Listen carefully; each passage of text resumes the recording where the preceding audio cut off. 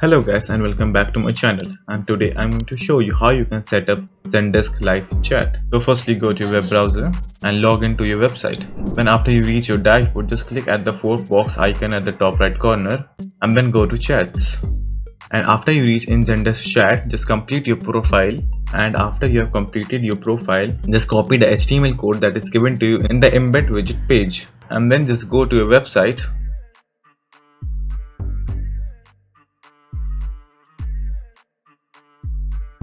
And then you can paste that code through HTML in your website and just press save and then update.